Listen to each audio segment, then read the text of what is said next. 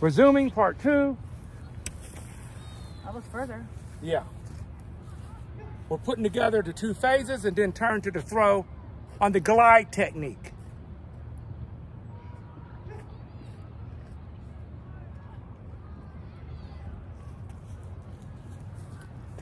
One more. The hop, turn. Yeah, there you go. Does it go up? Yeah, it went up more. Okay, so there's your shot put drills to do. Now we're gonna move on to the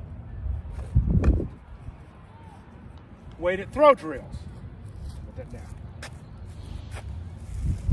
Once again, we're practicing this in phases. For the next couple weeks, you're gonna practice holding a weighted throw, and you're gonna do the release part.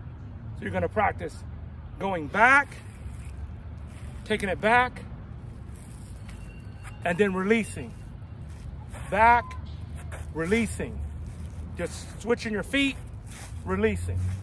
So back, release. That just was a national record.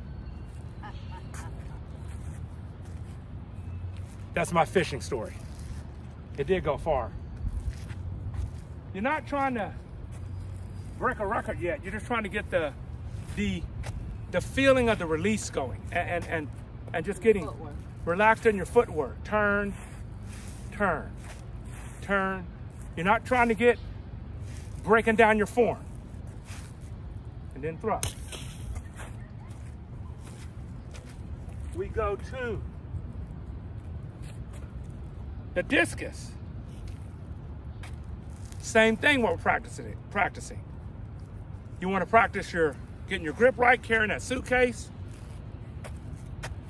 You're just gonna get your angle, go back, practice on you're going back, and you're just gonna release at the release point. So, down, go back, release point. And you wanna practice that release point is straight out in front of your face, not over to the side, way over here. Slow it down, get your form right, get the release points right. On your hammer, with your lighter hammer or your regulation hammer, this one you want to practice the one spin. You just want to practice the spin part, not above the head. Just getting used to the release. So you want to go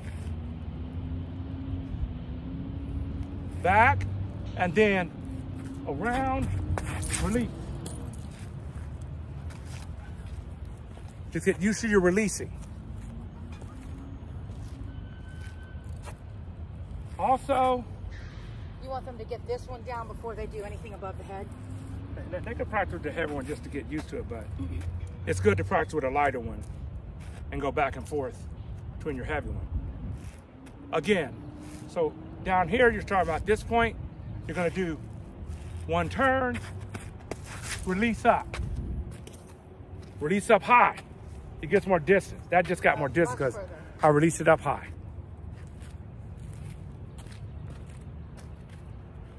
You're gonna do each of those releases for 25 reps apiece for a couple sets. So, you have your javelin drills, your shot put drills, your discus, weighted throw, and hammer drills. If you're not doing it, obviously you can skip it, but those are your drills, and get good at that phase of it. Then we'll add the next phase, and you'll be doing it like a master. That's it for the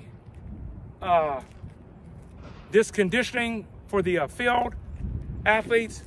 Like I said, next week we're gonna add a couple of training drills to it, and you're gonna do these for 2 weeks. Have a good one.